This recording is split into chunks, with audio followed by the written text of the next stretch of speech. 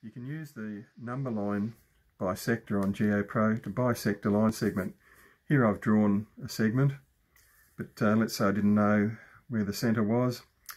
What I can do is aim 0 on the number line roughly at the centre and then look at each end. You can see there -8 and +7, they're different numbers. What I want is the same size number at each end. So if I move it along, eventually I can see that I can get that by -7.5 at the left and 7.5 on the right. Once I've got that in position, I can mark the centre at 0. If I want a perpendicular bisector, I could also mark the protractor centre or a hole on this side of the protractor, and then turn things around and join them up. And there's a perpendicular bisector. I could also just use a grid line it up and just draw a bisector that way.